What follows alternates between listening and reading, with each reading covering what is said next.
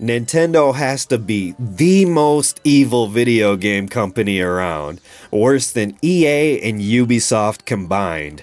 They have weaponized our childhoods and use every chance they can get to remind us how much they hate us and don't even want us playing their games. They like to punch down on the little guys, from small YouTube channels to indie game publishers that are a fraction of their size. They even bully around their own loyal fans for apparently no reason. I've never seen a more aggressive and anti-consumer business in my life, quite like Nintendo. But the biggest reason they're so diabolically evil is because they hide behind the facade of a wholesome family-friendly entertainment company. Let us begin. One of my favorite games of all time is The Legend of Zelda: Twilight Princess. Even though Ocarina of Time was my first introduction to the series and is also one of my favorite games, my experience with Twilight Princess was so profound that it made me a lifelong fan of the series. This is not another one of those videos, but I'm pretty sure you know where this is going. The problem is when I want to revisit this game, the sole reason I bought a Nintendo Switch, by the way, was because I'm a Zelda fan. I either have to play it through emulation or track down some retro console and end up paying hundreds of dollars just to play one game. If this game was readily available on the eShop, I would happily pay $60 for it, but I can't.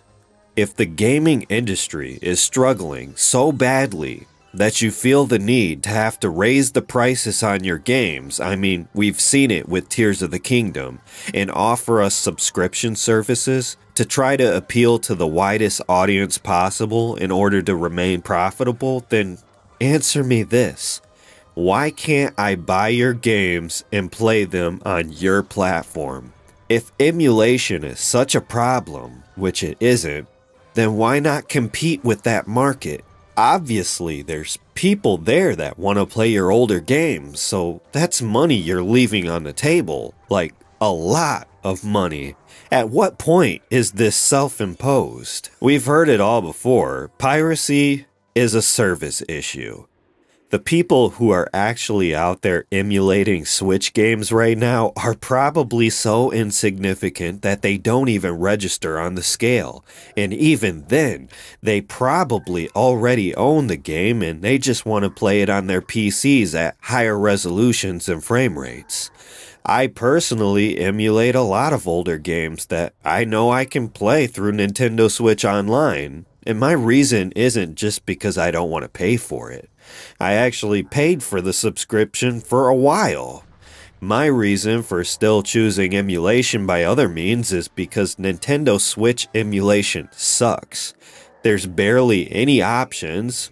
The filters, there's like a few for each emulator. And the nail in the coffin is that I can't change those damn borders to black and get rid of that stupid logo in the top left corner of the screen. And the fact that they drip feed us games at such an excruciatingly slow pace, it just makes the entire service not worth it in my opinion. And you know what? Everything I've said up to this point could all be brushed aside if it wasn't for the fact that Nintendo doesn't just lazily disregard backwards compatibility, because Sony and Xbox do too. And I'll admit, Xbox is probably the best when it comes to backwards compatibility out of the big three.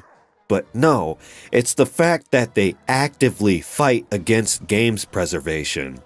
This is the same company that shut down their digital store with the 3DS, making their games inaccessible to purchase, and went on to take down the Citra emulator during the lawsuit against Yuzu. Do you know what scraps are left for the fans? An HD port of Luigi's Mansion 2 for $60, and soon to be the same thing with Donkey Kong Country Returns. You want to play a game like Kirby Planet Robobot?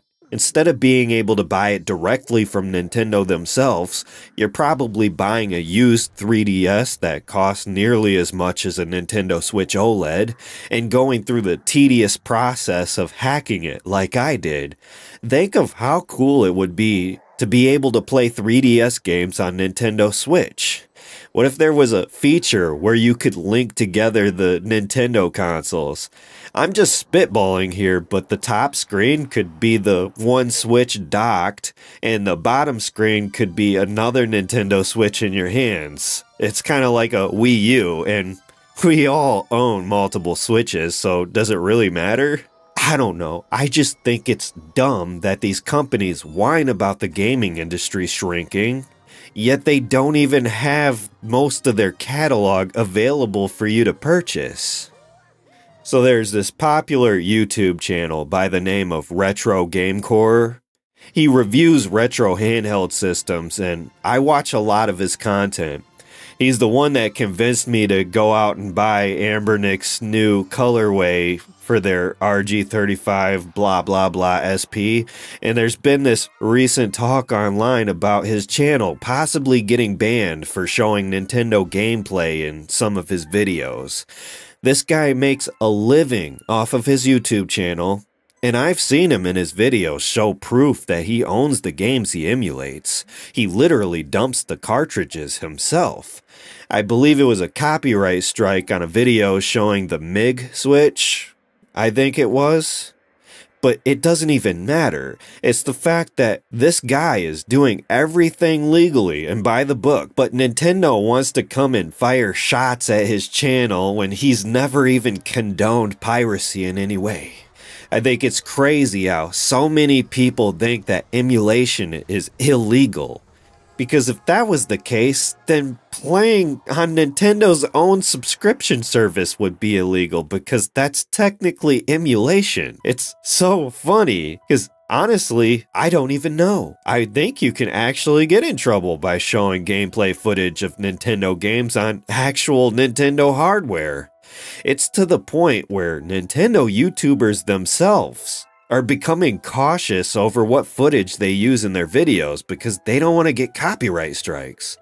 Literally, Nintendo's most devoted fans that promote their games constantly don't even know if they're safe making Nintendo content. People want to come after me for criticizing Nintendo, and they want to cancel me out just for saying I don't care about the Nintendo Switch 2. I just think that there's better options out there. But a big reason why people don't want to support them anymore is because Nintendo treats their fans like absolute dog shit. I didn't start seeing how cutthroat Nintendo was until I noticed all the fan projects back in the day being killed off with cease and desist orders. Silently shutting down Smash tournaments, even the smallest shit like a fan remake of the first level in Super Mario 64, which was little more than a playable demo, fan remakes like Pokemon Uranium, and arguably the best fan remake ever made with another Metroid 2 remake, getting DMCA takedown notices, even though they were never meant to compete with Nintendo and were just passion projects by fans of their respective series. I've heard of this new roguelike game. Recently, it's a fan-made project that acts like a randomizer for A Link to the Past, where you descend through procedurally generated dungeons, and it honestly sounds cool as hell. I think it's called Dungeons of Infinity, and you would think that this would massively extend the replayability of this game and be a huge win for fans of the Legend of Zelda series, but nobody wants to show gameplay of it and promote it because they're afraid of getting copyright banned by Nintendo. I truly want to be excited for Nintendo Switch 2 and what's next for Zelda and Mario, and I'm still excited for Metroid Prime 4. I'd be lying if I said that I'm never going to purchase from Nintendo ever again.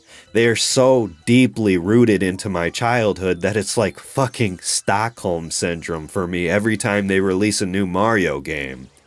But damned if I don't feel bitter when it's my third time buying Donkey Kong Country Returns and then possibly getting copyright strikes on any one of my videos that show gameplay footage of that same game. But it doesn't end there. Just when you think Nintendo couldn't get any worse, they turn around and show us what their true intentions were this entire time. This family-friendly company isn't just being overly protective helicopter parents of their precious properties. When you look at their recent legal actions being taken against Palworld, you can start to notice a pattern. It's the same pattern I've been watching unfold in the gaming industry for a while now.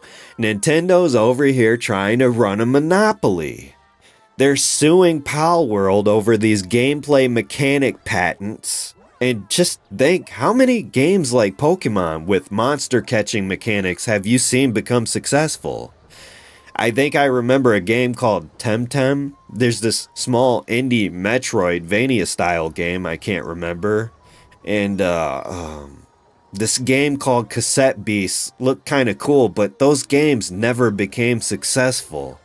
Not until Palworld came along and exploded into popularity.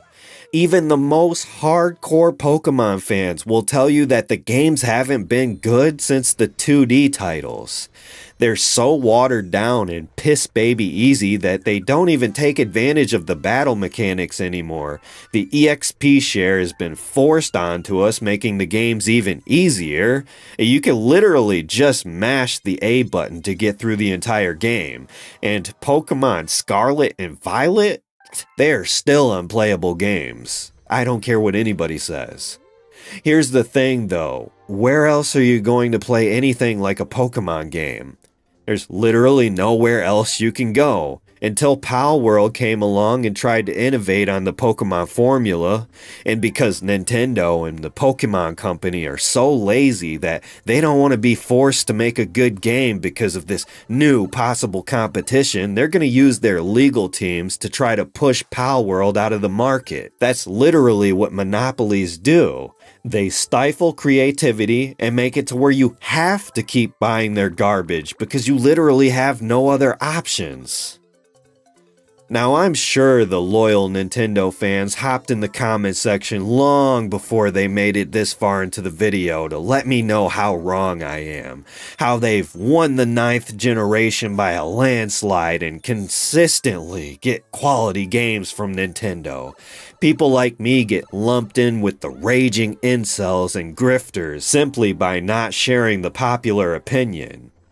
Yeah, big surprise, there's people out there in this world that feel like Nintendo is a shit company.